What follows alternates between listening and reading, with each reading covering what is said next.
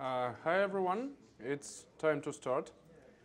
My name is Ilya Kosmedemyansky. I'm working for the Data Grid, and today I will present you the talk about PostgreSQL worst practices.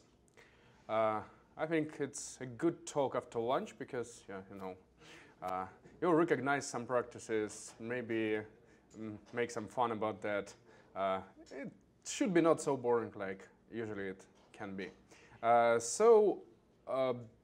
Why worst practices? Most of all because best practices are just very, very boring.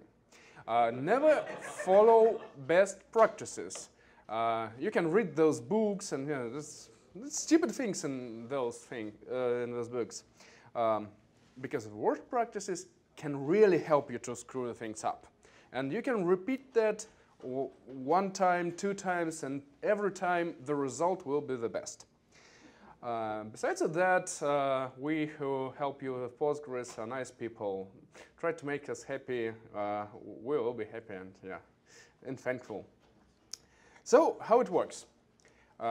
Actually, I do not make this up. So it's everything I experienced in my life as a support engineer, as a consultant working with databases. I just have lots of examples. To be honest, more than 100 now, and counting. I just adding things while working with Postgres. Then, right before the talk, actually in between the lunch and this talk today, I run the script, and it shuffles everything and prepares for me a talk for around 20 worst practices. To be completely honest, there are some worst practices I like a lot. So I just hint them and pin them into the representation. Please forgive me that at least I honestly say that I do that. So let's see an example how it works. The example is very simple. Do not use indexes. That's a good example of worst practice, a testing one. Basically, full scan, table scan, index scan, for God's sake, why those indexes were invented actually? It's a really stupid thing. You can just insert 10 rows on your non-production environment on your laptop, see that actually my thesis was correct. Full scan and index scan basically is the same. Most likely you will need to hint your optimizer to do the index scan in that case, but who cares? Optimizer is a stupid thing as well. So nobody deals with more than 10 rows in production besides of that. Just do that. The first one, use as many count star or count one if you are smart, as many as you can. Because highly concurrent environment, you have thousands of application connections simultaneously. That's okay. After each refreshing of the internet site, for example, your user will see some very meaningful figure, and it will change after next refreshment. So just do that, because it's a fast query. PostgreSQL will never check the version of exact row to count. It just do that flawlessly and without any problem. So actually, you can cheat. You can use best practice. You can estimate the amount of the rows from PG catalog. But never do that, because lots of counts, you call for some PostgreSQL consultancy, and people can improve behavior of your application within several seconds. You can save on consultancy in that way, actually. Another one, use object relation mapping. All databases basically share the same syntax. You know that already, probably. You must write database-independent code, because most likely you are moving from one database technology to another one twice a day, or maybe even more. I don't know. And there are no any benefits on database-specific syntaxes, because SQL standard is pretty the same. Inside all the databases are pretty the same, so do not use it in any way. And besides of that, all modern ORMs are quite complicated new technologies for you, because for example, take a look on Hibernate. People developed that for more than 10 years. It is really complicated. You can improve your skills. Use ORM. Move your joins to your application. Just select everything from each table, put into your application, use your favorite programming language. Just think, okay, my favorite programming language is Python or Perl. I should do that inside the application. Then join them at the application level. And that's it. Practically, it's very convenient. You use your favorite programming language. Now you only need to implement few things. One of those things is algorithms for joins, nested loop, merge join, so on. And then you need to implement an optimizer to choose the proper join algorithm. That saves you a lot of time, and it's fun anyway. So do that. And many people do, actually. I would say it's not quite worst practice, because so many people do that. It's practically best practice. Be in trend, be schemaless, because this boring schema from back from 70s, that's an annoying thing. You just not need to design a schema. You only need one table. Actually, to be honest, who never did that?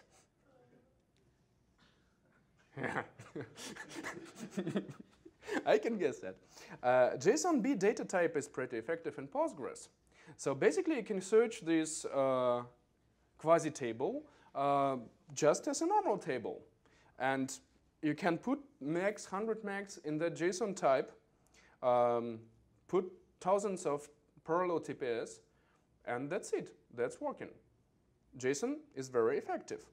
That we call that very universal approach. Yeah? So basically, for each and every application, you can have basically the same schema.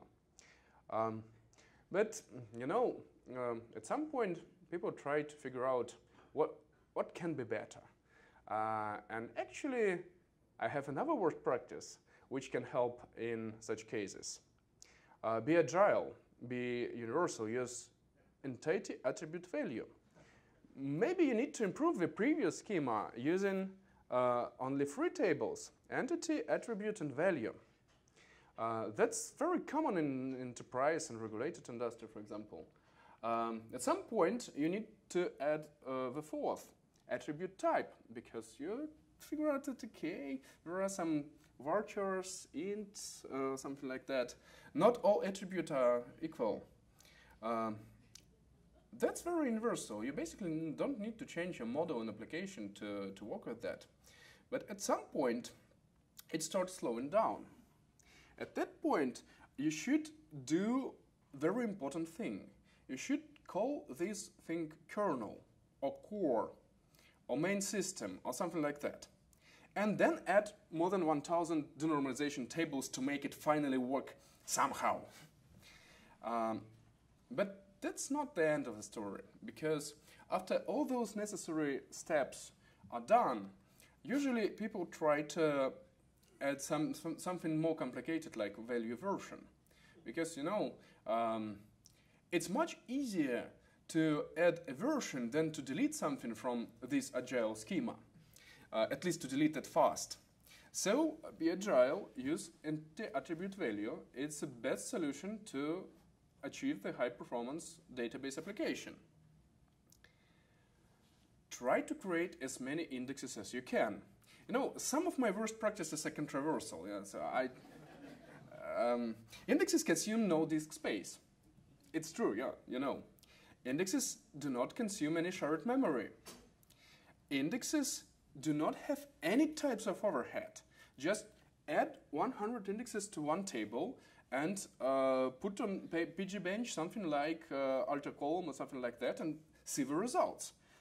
You will know that I'm telling you completely true. Optimizer will definitely choose your index. There are actually some controversial practices like you can query PG catalog and see how many times your indexes was actually used.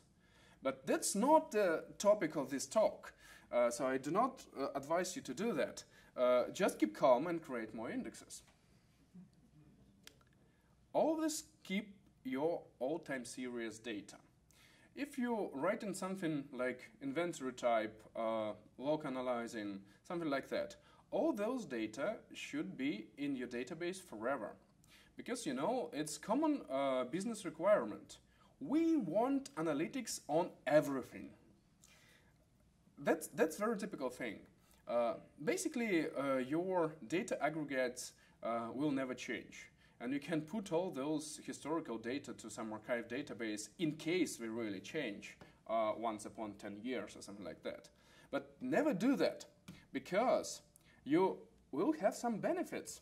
You will always know where to dig if you run out of the disk space, because it's easy way to run out of disk space. And you know, there is another benefit, and very strong benefit. You always can call that big data. Everyone enjoys big data. It's not smart today to have small data. You know, or you go into the conference on low available websites with talk about small data. You probably will be never accepted. Actually, to get things even worse, you can solve those with PostgreSQL partitioning technology. So just you need to choose how to partition smart. 1 second for a partition, it's a good choice. So you will have thousands of partitions a day, and optimizer will be happy, and your DBA will be happy. Everyone will be happy. And besides that, you know, there is no easy big data. Big data should be hard to achieve, and hard to handle. Otherwise, it is not a big data. So do that. Turn auto vacuum off. You see, I knew more than one way to achieve big data. It's quite easy to have several gigs of meaningful data in your table, and the size of this table can be easily 1 terabyte or something like that. Depends on how fast you run into wraparound. But do that. Just switch auto vacuum off. That's a really stupid auxiliary process. And it's actually a very annoying process because it runs for days and interrupts many things in database. Just switch it off. I don't know why by default it's on now. For years it was off by default. For years there was no auto vacuum at all. Just do that. Reinvent Slowney. Who knows what Slowney is? Who likes to maintain Slowney? I knew one man here probably can say that. But, you know, PostgreSQL has replication in core now for quite nice amount of years. Since version 9, it's actually in core. Since version 9.1, it's usable. Okay. You need to reinvent Slowney. Write your own script in Python which takes logs from one machine, puts to another, and controls the apply. Use one trigger-based, write your own, for God's sake. Because it will allow you to run into all the problems Postgres had since introduction of Slowney. Replication should not be easy. Replication should be very complicated. So do your own, and that will be good. Keep master and slave on the different hardware. Because, you know, this stupid idea of that you need master and slave just to make a proper failover fast, you can keep that in very different ways. Because if you have different hardware, you save on hardware. Your slave machine is much less expensive, for example. It has no such amount of memory, cheaper disks, and so on. That's really good reduction of the costs. And when you file over, everyone will understand that our DBA team is very important. Everyone will remember your phone number. Always try to achieve more than one goal at once. To make things even worse, you can actually leave the config parameters on the slave untouched. Then you fail over back. You will also became a hero of your company because everyone again will remember your phone number. Put the synchronous replica to remote data center. All these people explain that we do those things for maximize high availability. Indeed, if you have synchronous replica in different data centers, if something happens not only with master but with the slave, all your cluster is dumped. So basically, that's a good idea. But as always, I have a good recipe how to improve things. Just put that to another continent. Synchronous replica overseas will always work like expected. Just do that. Don't ask me why. Never use foreign keys. Use local produce instead. Consistency control at application level works every time as expected, especially in our era of microservices. You will never ever get data inconsistent using constraint check in the code. And another argument is that database like Postgres truly aced more than 20 years in production. That is a bulletproof way to maintain consistency. It's a good argument not to use that for that purpose, at least. So never use foreign keys. Always use text type for all columns. It's always nice to implement using regular expressions or something like that, validation for IP or for date or timestamp or something like that. And actually, it allows you to find out what happens in your database, like digging through the logs, trying to figure out who did, from which application we got dates like these. I can guess that that one was from the Perl application, yeah. But actually, there are lots of ways how to screw the things if you're not using proper data types. Always use an improved fork of Postgres, or make your own. Because you know, Postgres, it's not a perfect database, and you are smart enough to make it smarter than all those stupid people who write the code. All this annoying CMVCC behavior, 32 bytes transaction ID in 21st century, all these stupid constraints, auto vacuum rebalancing or something like that.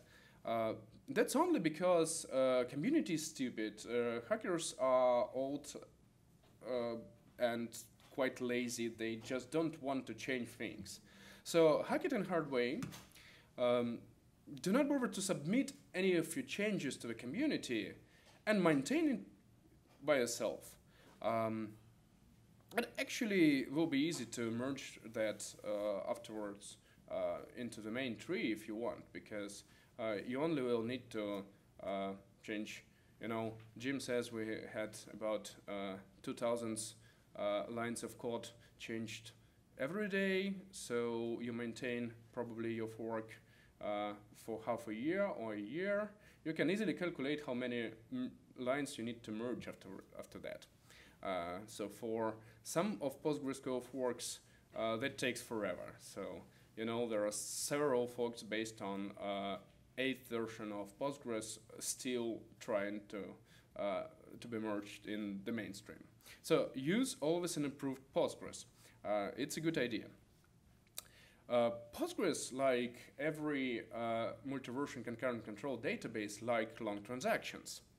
So it's a quite good idea not just only use long transactions, but for example, call external servers from a transaction, like sending email or interacting by web service with some vendor or something like this.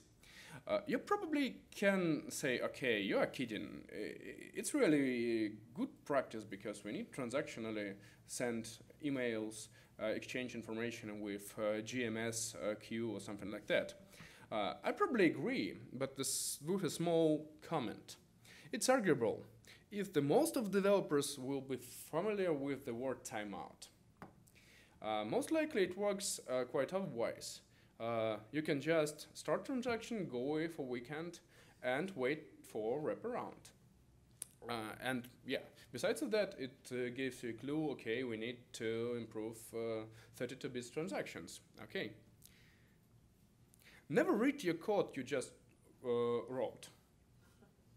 I just put it here. So you write the code, never read it again. You can never do the stupid thing writing a code. Even worse idea is to test it after that. So it basically it's not ORM generated code. It's real human did that. So just never read your code more than once. Have a problems of your PostgreSQL installation? I have a good recipe for you. Move those problems to the container. Because, you know, it's you'll be in trend, actually. Because it's always good to put something very persistent, very stable, in something very unpersistent and very unstable. It definitely will solve lots of problems. Besides of that, you know, every worst practice has some additional benefits, I would say. Like, now your problems are both outside and inside. Outside the container and inside the container. Besides that, you probably will learn how to automate your deployment and so on. And you can learn that very good because from putting databases into containers, you need lots of skills in automation, most likely. Not only Slowney can be reinvented. Need to convert timestamp, write a stored procedure in C with a case which checks the timestamp and converts it to Unix time. You probably think I'm kidding. I saw that in production more than once. So people, for many people, it's much faster to implement something than to read the documentation. That's a typical situation. But not only for timestamps. Need a message queue? Write it. Postgres has lots of things which can shoot your leg in that direction quite effectively. For example, select for update, no wait. Yes, it's possible to make a message queue based on table using that. And most likely it will work. How many time you spend to achieve that? Or advisory logs, or something like that. And besides that, you need to tune auto vacuum carefully on that table, and so on. But just do it. Want to use ORM, you probably figure out that ORM is a bad idea, because I mentioned that in worst practice slide as a second slide. Write your own using stored procedures. Just generate SQL using stored procedures. Optimizer and parser will be happy, and it will be very easy to figure out where is the problem. Just do that. Don't want to use ORM, write your own. And never, never, ever use exceptions. Because, you know, documentation says they are slow. There is some box in documentation which says that. It's really strange. As a DBA, I usually think that developers do not read the documentation. But for some reason, this stupid block in PostgreSQL documentation, everyone read that. I don't know why. Maybe because raise notice on error, it's a good idea, because, you know, everyone constantly will pay attention to the logs. The error will be never lost in those logs. And anyway, who cares about errors? That's actually some annoying thing, and you will never try to expose that to customers and so on. So just don't use that. Application runs out of connections. That's one of my favorites, actually. Just set max connections to 1,000 to 10,000 or whatever you can guess. You know, one of reasons for that is that today the hardware is cheap, and servers with 1,000 CPUs are quite not very expensive. And you know, Postgres will work effectively on the 8-core machine with 1,000 connections, of course. And besides that, that doesn't solve your problem of your application. Then it tries to connect too many times, not closing transactions, and so on and so on. That's really some annoying thing you don't need to dig inside that. And who said the PostgreSQL workers have some overhead on pre-fork, on semaphores, and so on? That's rubbish. And never ever use PG Bouncer, because it will be best practice probably. Instead of PG Bouncer, you should use PG Pull. Pulling connections with PG Pull is quite easy. Whoever tried that? And who used PG Bouncer? And who used 1000 connections? Nobody usually say that. Pulling connections with PG Pull is easy. It's almost like writing a code in the Emacs operating system. So I knew the people who do that and enjoy that, but most likely I'm a VI person. Simple config, really easy, no documentation needed, useful features. So basically, it's good to have built-in replication and connection pooling and out of failover, which you cannot use manually. So you know, there is a beautiful creature, a duck. A duck can fly, swim, and run. And probably in comparison to some more specific species, all three things duck performs badly. That's a case of PG Pull from my point of view. But I should not. But I should never say that, because you know consultants will be happy. I'm really pleased when people use PG Pull instead of PG Bouncer, because you know you always can charge something more about that. All this starts tuning Postgres from, for example, optimizer options in PostgreSQL conf.